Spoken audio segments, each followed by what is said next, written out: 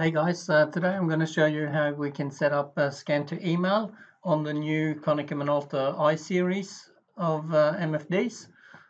We've got a new interface on these models. So I'm going to go through this with you. So now I'm just at the web connection homepage of the machine. So you type in the IP address at the top here of the device.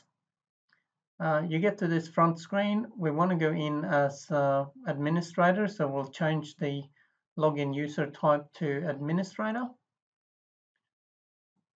And we type in the password. Default password is 12345678. 12345678. Say it twice. Hit login. And to set up scan to email, we're going to go in and set up the SMTP settings. So I've already set it up on this one, but I'm going to go through it with you. And what I absolutely love about this new web interface on the new I series is that you can just search for any function you want on the front here. You don't have to drill down into the menus to find it.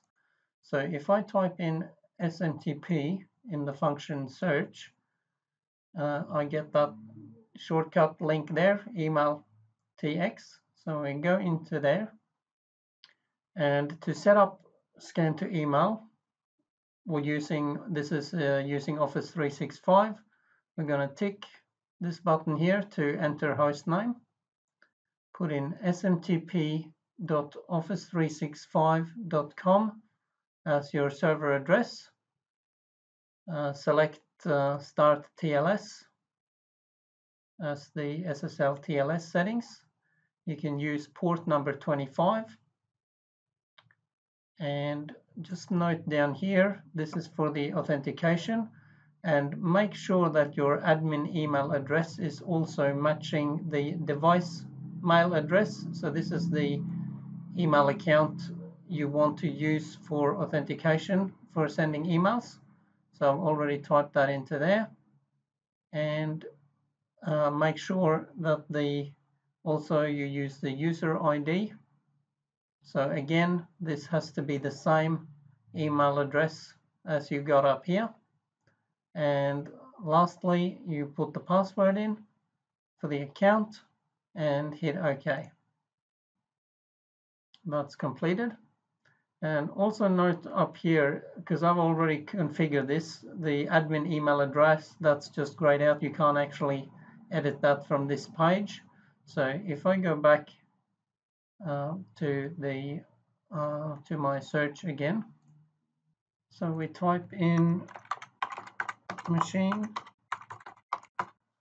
setting, and we click on the top one here, machine setting, and this is where you can type in the email address. So make sure you have the email address here at the top under admin registration, and also down there as email address. Hit OK, and you are ready to go. If you get this message up, just say allow, and you're good to log out and test it. Last thing you need to do is add an email into the address book. So I'm going to show you that as well. You can do that under public access. You don't need to be admin to modify the address book. So I'm going to log in as the public user. We're going to go into store address book, and I can go new registration, or I've already got a couple in here. But if I go new registration, we select email, give it a name, so the name of the button, and you can put that into the index wherever you see fit. So I'm going to put it under A because admin starts with A. I'm also going to tick the main button to make it a favorite, and then we type in the email we want to add to the address book.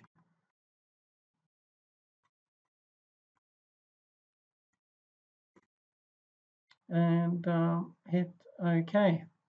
And we are now ready to send emails. So I can hit return to go back to the address book or continue registration if I want to add more emails. So then we can log out,